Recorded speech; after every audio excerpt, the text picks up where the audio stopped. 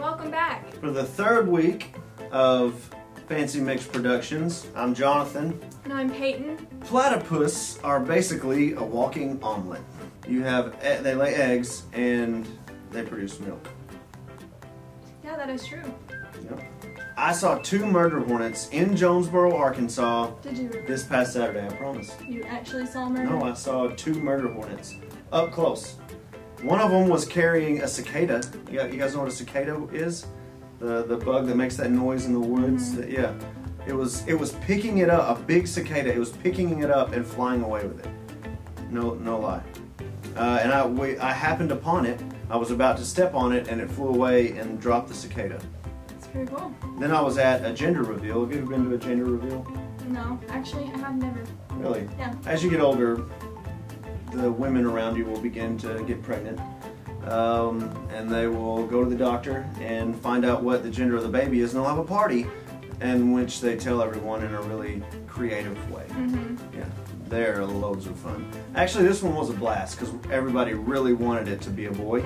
No offense. And it was a boy. Back to pregnant women, though. Pregnant women who are swimming are essentially a human submarine. Now tell me how that works. Well, they have a living child that doesn't get wet and can still survive underwater inside the woman. I mean, you're not wrong. I'm not often wrong. So, we're pretty much famous right now. We have tons and tons of letters just flowing in every single day. Yep. Let's take a look at some. Oh, wow. Great throw, Tyler. Tolly from New York City. Wow, Tolly, just want to say thank you for watching. We hope you're getting a lot out of this. It says, Jonathan, is that a lady jacket? Why, Tolliver? Yes, it is. Nice catch, Peyton. This one is from Hannah from Montana. That's a good one. It says, Jonathan, who's your best intern you've ever had? Oh, wow. Good question. You mean besides Tyler? Yeah. Probably Jacob. I'm like 40% over him or something. 20. So yeah, that 20% is better than 100% of my other interns in the past. That's cool. Today we were supposed to interview Ducky, but he is not here. So we're going to interview none other than Connor Chester Barnes. Oh, there he is. Where'd you come There he from? is. You do not want to know what's down there. Welcome. Thank you. Thank you for Make sure I do mine. Connor, thank you for coming today, especially on such short notice. Yeah, thanks for having me on such short notice. I know you're a busy guy. Yeah. I don't even want to get into it, how busy I am. Thank you for not. We don't have much time. Yeah. Are you single? And Can you sing us a jingle? Yeah, I'm single. Actually, kind of point on that for a second. I'm looking for a woman for some companionship, like big time. I'm really lonely.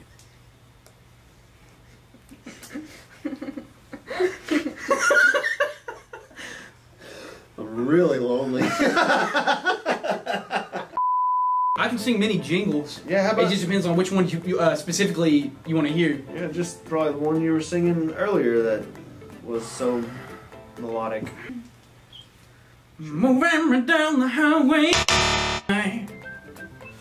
Alright. That was really good. Man. That was the one I was going to use to try out for American Idol, but Simon Cowell said I was too fat.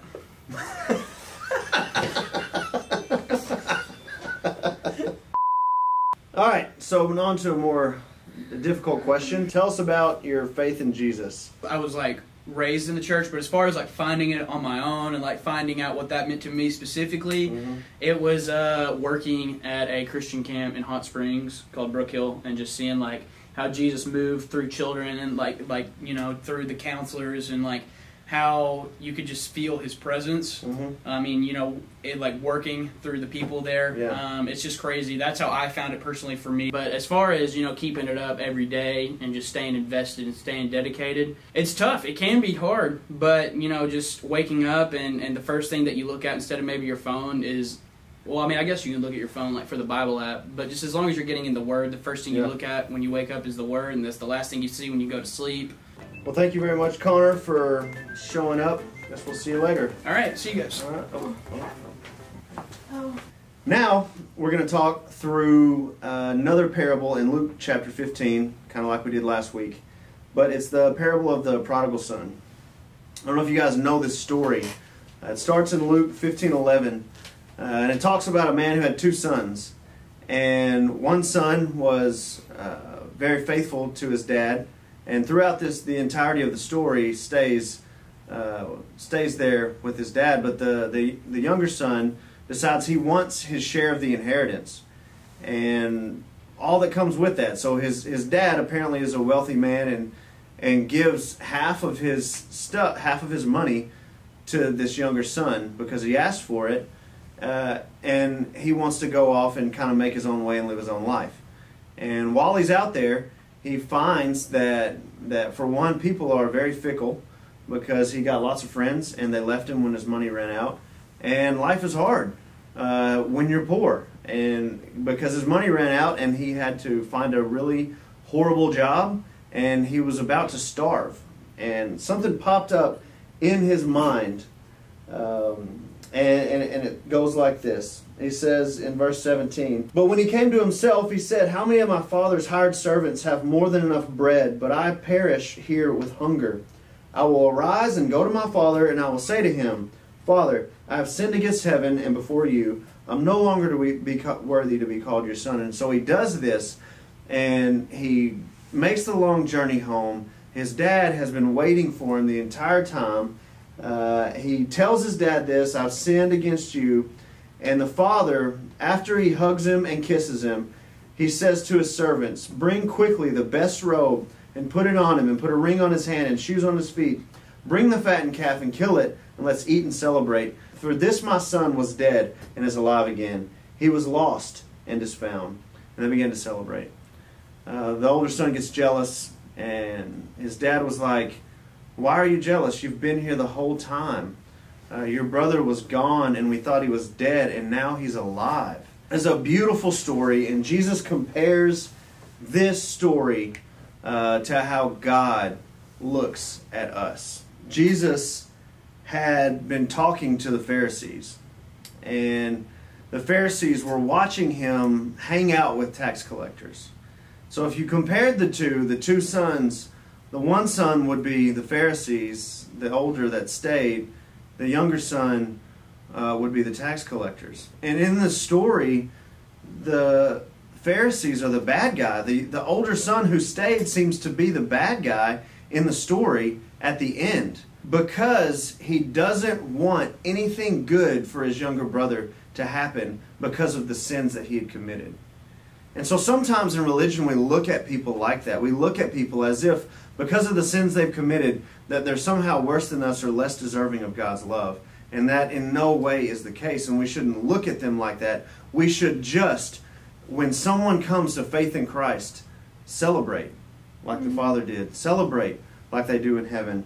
Celebrate like from the two parables last week. That we should be extremely glad when we see someone come to faith in Christ, no matter who they were or are. It's just a good reminder, like, throughout whatever stage of your faith you're in, how far gone you are, you're never actually too far gone.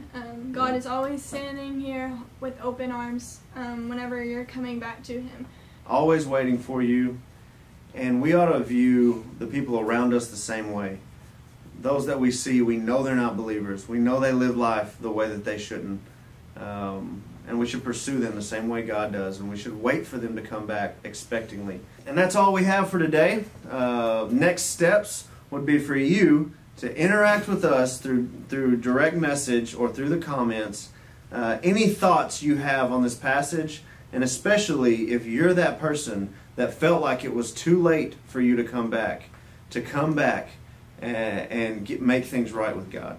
Thank you for watching, guys. Is he still down there?